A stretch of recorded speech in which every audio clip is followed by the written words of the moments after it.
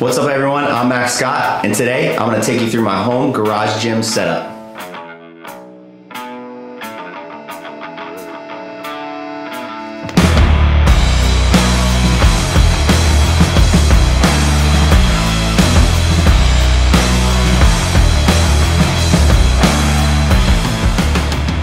Hey everyone, on today's video, I'm going to take you through my home garage gym setup. I'm going to show you all the pieces of equipment that I purchased, why I bought them, and also who I think would benefit most from a setup just like this. Be sure to stay tuned until the end of this video, as I'm signing up for an 8-week challenge by one of my favorite YouTube fitness channels. If you're new to the channel, don't forget, smash that subscribe button. Let's get to the video. Okay, so the first piece of equipment, the staple to the home garage gym setup, is gonna be the Rogue RML 3 foldable rig. So I purchased this mostly because I wanted to save space in the gym, because it's a 1-car garage and so space is a premium.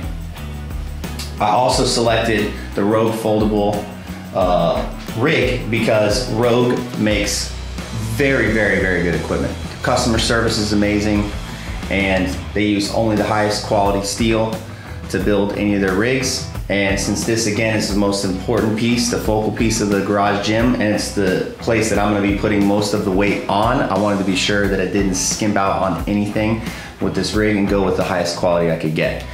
So the Rogue foldable rig is definitely it. I did some modifications to my rig to suit my needs. It doesn't come standard like this, but I added, don't tell Rogue, but I added the extension kit that raises the uprights so that I could allow for the shrimp trawler, the Rogue shrimp trawler to come out and hang out, so I could have the rings set up. So this gave me the right height so that I can still do any ring work that I want to do in the garage gym while still having the clearances I need and have it away from the rig itself. So with doing that, I had to do a couple little modifications, just make a quick cut on the uprights, the 3-foot extension kit. I had to cut a couple inches off of it, which is really easy with an angle grinder. That's another video though. So that's the rig itself. I actually don't use it as a folding rig.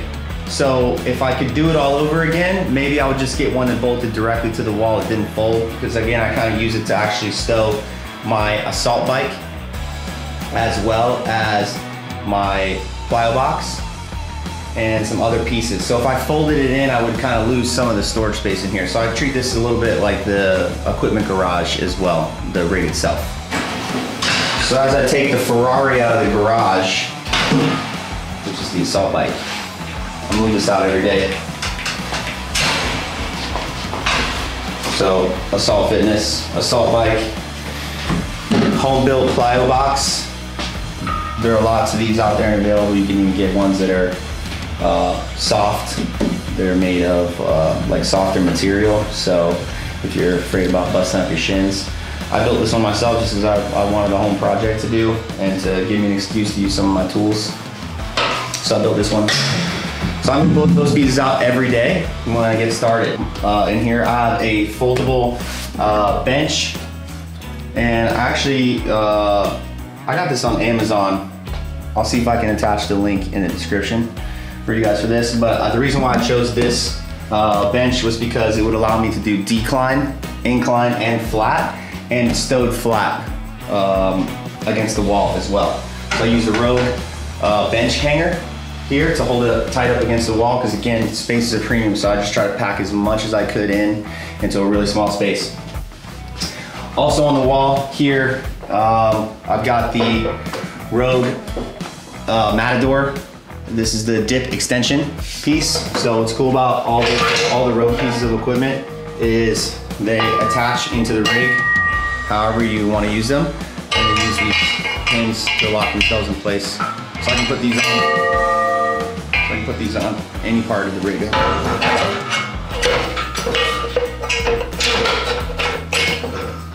So now I can do my dips. So I set up the Matador, but I wanted something that was removable for everything on the rig.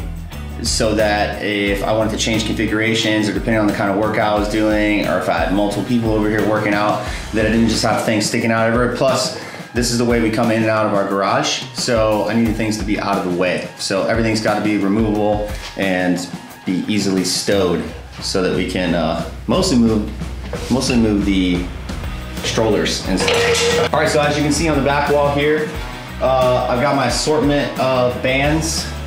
I went a little crazy recently on bands because a couple of mine had cracked over the years, and so then I went and just bought a bunch. I wanted to have at least 2 of almost every band. So I have really light resistance bands, then mediums, and then to some thicker, heavier ones. So I use those for all sorts of different things in my daily routine, sometimes for warm-ups, sometimes for actual exercises themselves, sometimes just for stretching and mobility work. So I find the bands are extremely useful.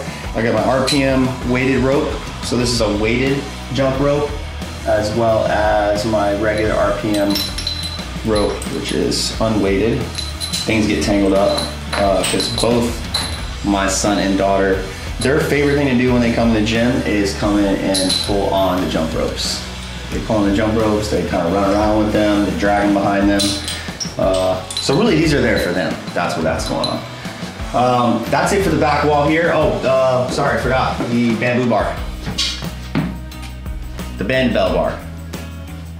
And the website's on here, www.bandbell.com. This bar is a great training bar slash exercise bar. I use it for all sorts of stability work. So it actually also known sometimes as the bamboo bar or the earthquake bar. So it actually just allows for you to add weights. You can attach either with bands, or some people use chains, and the bar bounces and shakes while you're doing the movement. So you can use it for squats, for pressing movements, for curls, and it creates all this instability and requires you to use all your stabilizing muscles to complete the exercise. So it's used a lot in rehab and prehab training for injuries, but I find I work it into my training as much as possible because it allows me to use all the other smaller muscles and ligaments to help stabilize the big muscles. A couple other pieces in here. I've got my weighted plate vests. So these are all 20-pound vests. I keep my buddies here as well. My buddy Bryce, shout out to Bryce for using my garage, it's your garage. Bryce is the first member of the garage gym over here. So I've got a couple different ones here. I've got a Bear Complex one, which I really like. And then I have the 511 tactical ones as well, the plate carriers. I like the Bear Complex one because the footprint of the whole rig is a little smaller. So, and I feel like it's no nonsense. It's there just for weight training. The 511 tactical plate carrier is like a mil-spec rig. So this actually can be used even for sort of tactical things. You can change the plates out and you can put armor plates in there or whatever. So this is actually like more of a military style rig that you just put weights in it and you can use it for weight training. So multifunctional there. A couple other pieces, Recoil Fitness. These things are awesome. They can do a lot of like ring work, ring dips. I can put this on my other shrimp trawler up here to do my muscle up. So what's cool about these is if you use rings at all, like at your local gym, or if you've used them in the past, getting them to the right height is a huge pain in the ass. So what's cool about these is I can actually look at the notches here and the measurements and make sure that I get them exactly at the right spot so that both sides are perfectly even, and it's an easy way to adjust the straps. Otherwise, you used to have to kind of like loosen up the buckles on the straps and then kind of adjust them and play with them and eyeball it. So it takes all the guesswork out of that, and then to stow them away, same thing. It's just got a little quick release in the back and I can move them out of the way. So I love these, I use them a lot. And also Ace loves to use these for like a little jungle gym setup for him. So he gets a lot of work out of these as well. All right, moving on to the next section of the home gym setup. We've got the kettlebell, dumbbell, weight storage area. So This is the rest of the bulk of the material. Again, I'm working with a one-car garage space, so everything has to be really tightly compact and stowed in its place for the whole thing to flow and function. So first couple key pieces here are gonna be my barbells. So I have a couple different choices of barbells. I have two barbells from Rogue. Both of them are the coated, Cerakoted bars. One is their Olympic weightlifting, the Pyros bar. And I use that one for Olympic lifts. So for snatches and clean work, it's specifically designed for the Olympic lifts. This bar is the other bar from Rogue, and I use this more as like my general everyday bar. It's just the Ohio bar, and I have it coated in black. I have rocket launchers down here for the actual holders. So I have two rocket launchers here. And then I also used on the rig, Rogue has a pretty cool setup, barbell setup. So I have a 3 barbell setup here. So I can fit 3 bars up here. I wanted to leave a little bit of room just in case I want to pick up a couple more barbells. So who the home gym is for, in my opinion, is someone who is really busy with their day, which I'm sure we all can relate to. But I found that with young kids being at home and being a husband, that taking a lot of extra time to drive to the gym and drive home from the gym or try to do any of my extra stretching or mobility work, I was spending a lot of time at the gym, and including travel time and everything. You know, it ended up being sometimes like 3 hours a day. So really the idea of having the home garage gym was so that I could have more time with my family and to be home and be around people that I love and want to spend time with. And that way I didn't have to worry about all the other stuff, the travel time, getting in and out, fighting over equipment, or not fighting, but you know, dealing with sharing other equipment with other people. It also allowed me to build a program that really fits into my lifestyle and the equipment that I have here. So it's caused me to adapt a lot of things in my training. And so I think that the person who's got a really busy schedule, maybe doesn't have a lot of time to commute to and from the gym, has a little bit of space in their house or in their garage, and maybe also has a family or a partner that they want to be able to spend more time with. I find that I get to spend time with my wife and my kids now in the gym too, where that always used to be time that I had to spend away from them. So I really, really think that this has been a huge time saver in my life. So anyone who's looking to save time in their life but still be able to stay on top of their fitness, the home garage gym is exactly for you. So moving on to the other pieces, we've got kettlebells up here. So I've got kettlebells all the way up to 72 pounds. Dumbbells. On this portion of the weight rack, I have 35s, 50s, 80s, and 100s. I attached a vertical dumbbell storage that I found on Amazon to the side of this rig, which I also got on Amazon.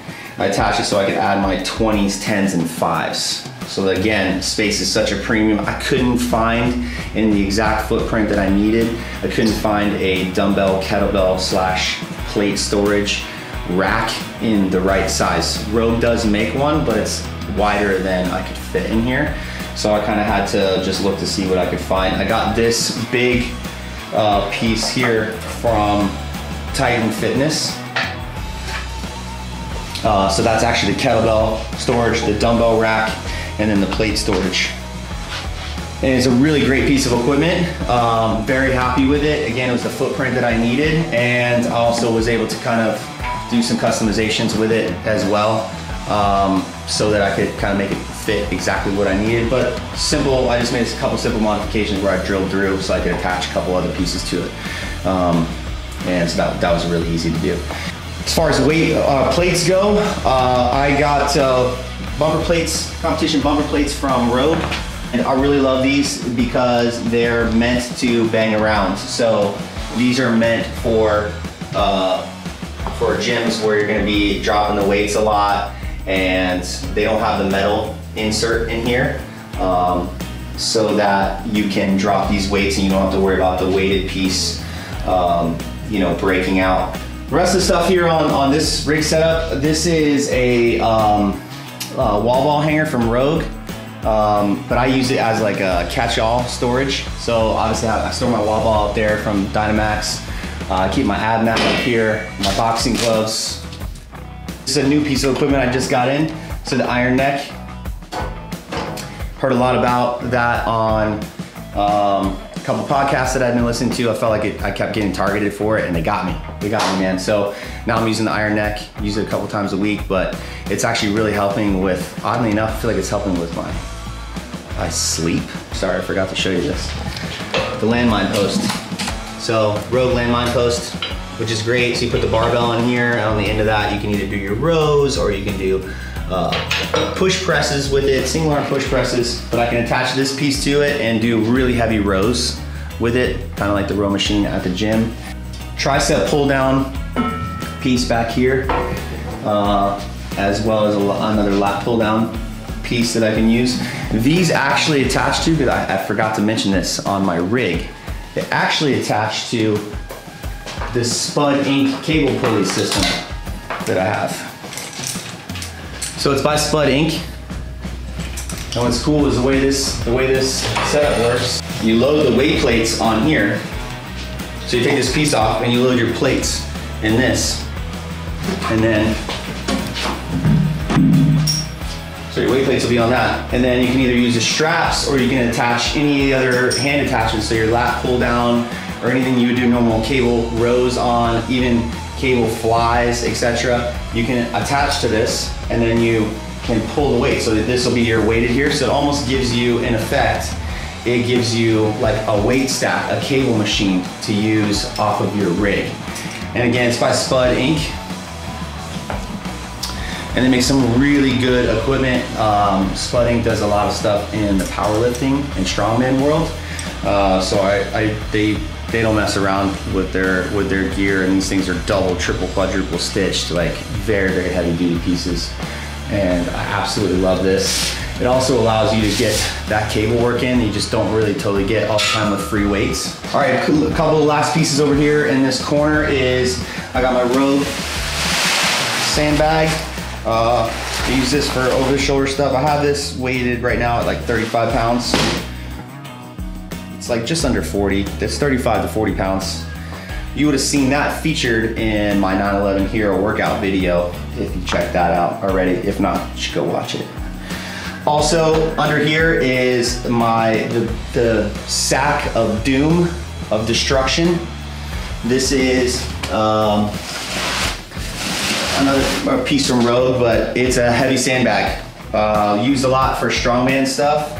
I have it filled up to just about 150 pounds right now, and you can change the weight in it. It's got a really cool piece inside. It allows you to put your whatever medium you're using, if you're using sand or gravel or some kind of mix of the two. It keeps it all really nice and stowed and secured in here. It has an internal compartment that stores all the rest of that you lock up. So it folds over itself a bunch of times and you fill it with whatever you need to. And that way when you're dropping this thing and throwing it around, you can be sure that it's not going anywhere, which is awesome. So if you've noticed, a lot of the pieces of equipment in my gym are from Rogue. And the reason why I choose a lot of the Rogue stuff, number one, I did do a lot of CrossFit over the last few years. So I got very familiar with the brand of Rogue. But it's not just because of CrossFit. It's really kind of because of CrossFit or using them in CrossFit. I got to see them get beat up on every single day for years, and I never was listening to the gym owner at the time complain about the piece of equipment falling apart. So I got like firsthand experience with what it'd be like to have pieces of equipment that I would eventually use in my home in more of a commercial gym setup where hundreds of people are using them throughout the day, and things would just take so much punishment and stay together. So when I was building my home gym, I felt like there were a lot of the pieces of equipment that I didn't want to skimp on at all and make sure I was getting the top quality stuff. There's lots of great brands out there, but I certainly know from experience that Rogue puts together really, really good pieces of equipment. And no, Rogue is not sponsoring this video, so this is just my opinion, and they don't pay me to say so. All right, so the last couple pieces of equipment are my Concept 2 rower. So I do get a lot of work in on the rower. It's a great way to do some cardiovascular training that doesn't require you to go out and hit a long run. So that's certainly something that I work into my programming where I can. Newest pickup is the 150-pound heavy bag. It's the tie style bag, so it's a little longer, so it hangs almost to the ground. I hang that off of my shrimp trawler off the rig now and get some bag work in. So I do love to mix it up and get a little boxing, kickboxing, Muay Thai stuff in and get those in as a workout. Some days you just kind of feel like punching and kicking stuff. So I come out here and get on the bag. So that's been an awesome addition here. And my son really loves it because he can come out here and punch on the bag and stuff. So he feels like he's being real tough and cool. So last couple pieces in the garage gym. Road bike storage. I ride usually about once a week with some really good friends of mine. Shout out to Don Juan Peloton. Check him out on Instagram. So here's a road pegboard. This thing's a killer. This is like a secret weapon to crush your soul.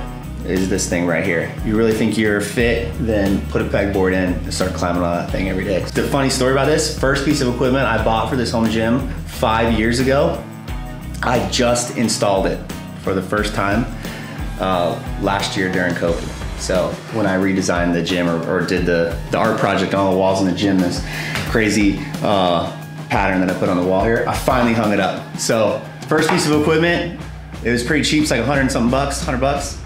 And I never hung it up. So I finally had to hang it up. There she is, super glad it's in. So the last piece of the garage gym, it was never complete until I lined her up with all my Black Rifle coffee.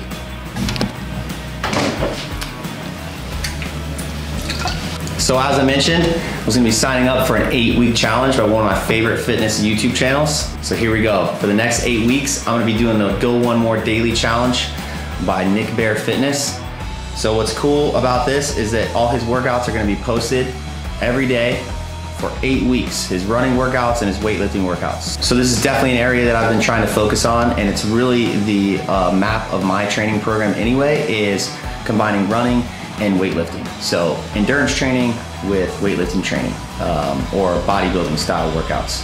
So I'm really excited to do this program. I'm gonna be doing a weekly vlog over the next 8 weeks about my progress and moving through this challenge. I'm really excited to show you guys the before and afters and see if I get a little fitter. All right, so there you have it, the home garage gym setup. I hope you enjoyed the video. If you have questions about specific pieces of equipment in my setup here, please leave them in the comments below. And as always, don't forget to subscribe. Looking forward to seeing you in the next one.